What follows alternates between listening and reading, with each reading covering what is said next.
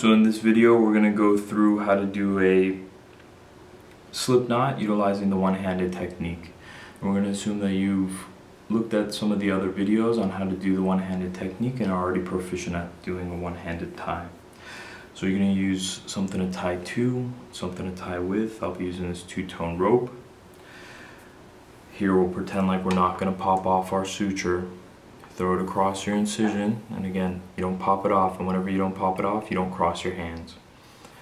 Hold it like you're holding the reins of a horse, and then get ready to throw your one-hand tie. Give your OK sign, cut the suture, cross on your hands, flex your middle finger, catch the suture, and bring it through. And then what you're going to do is lift up with your left hand, and this flips your suture.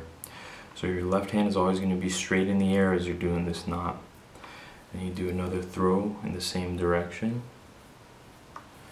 Lift, keep your left hand up, and you're going to slide this down.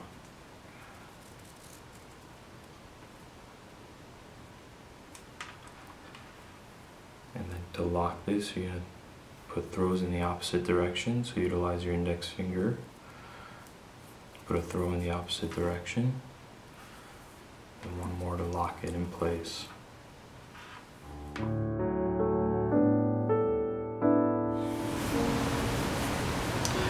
In this video, we're going to go through how to do a slip knot, again utilizing the one-handed technique, but this time we're going to pop off our needle.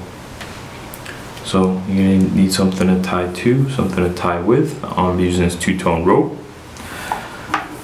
And again, in this video, we're going to assume that you've looked at the prior videos on how to do a one-handed knot and that you're proficient at that. So you throw your suture across your incision. Again, we popped off our needle, so we cross.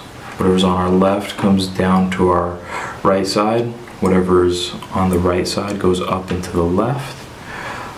Grab our sutures like we're holding the reins of a horse, and then again your first throw is going to be your OK sign. Give your OK, I'm ready to throw some slip knots. Cut your suture, cross, flex your middle finger, catch the suture on the back side of your finger, kick it out, pull this through, and again your left hand is going to raise up and pull straight towards the ceiling. If you notice, the suture just flipped over there. Then your next throw is going to utilize your C, form your C. Pinch the suture between your index finger, your middle finger, and your thumb.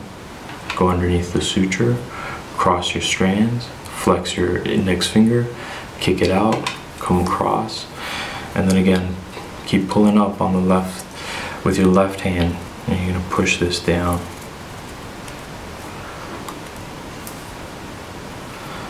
And that'll give you your one-handed square, one-handed slip, and then throw a couple of sutures in the opposite direction to lock it.